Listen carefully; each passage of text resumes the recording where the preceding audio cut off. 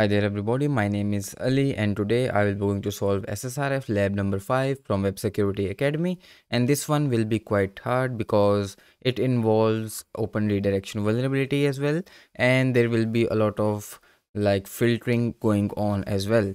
So we will be going to try to bypass the filter and we will utilize open redirect vulnerability to gain access to the internal system. So that being said, let's jump in. Now coming over here, we do have this lab 5 SSRF with filter bypass via open redirection vulnerability. And coming to the lab, let's see the description. It says this lab has a stock check feature which fetches data from an internal system. To solve this lab, change the stock check URL to access the admin interface as this IP and port, and then the admin endpoint. And then we need to delete the cardless user just like our previous videos. And it says the stock checker has been restricted to only access the local application, so you will need to find an open redirect affecting the application first. So it says that it's restricted to only access the local application. So let's see how we can exploit this one. So coming to this one over here, I can see my burp switch is on and I can click on view details onto any item, and I do have the burp suite going in the background, and then check stock feature, and we do have the post request. So control R, control shift R, and control space to send, and we do have this endpoint. Now if I look this endpoint much more clearly, or parameter stock API, it is having slash product slash stock slash check question mark, then there is a parameter, and then parameter is product ID is equal to 5 and store ID is equal to 1. So one thing which I can try over here is, again from my previous videos, I will remove this endpoint and I will try to do the basic things. So it should be localhost, and it says invalid external stock check URL, invalid URL. So 127.1 doesn't work, 127.0.0.1 doesn't work. So I need to figure out another way. So if I come back and execute the same URL, send, it says 215.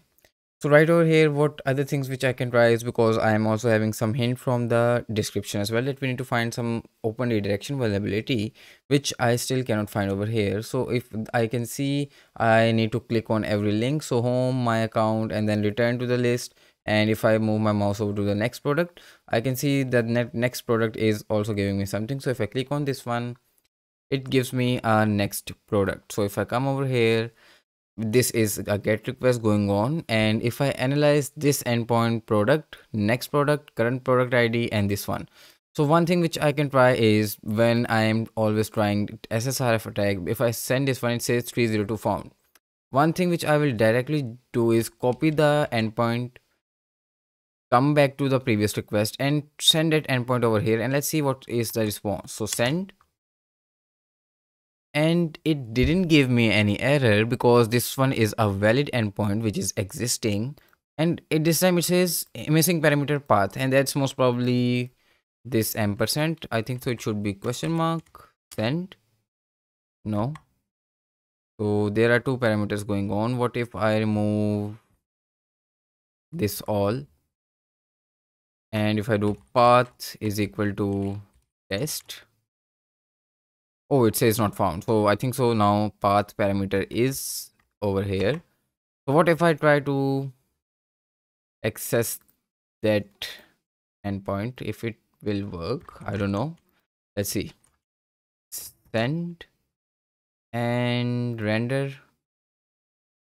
Oh, I do have that admin panel over here. So one way was doing SSRF this way, which was completely unintended way from my side. I think so that was the intended way, but I did it in some other way, just trying different things.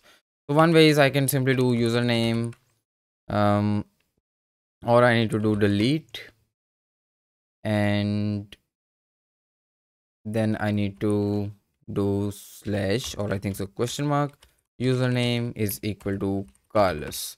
So this one will delete username Carlos. The other thing which I figured out was that I tried to analyze this request, and it says follow redirection. So this one is redirecting somewhere.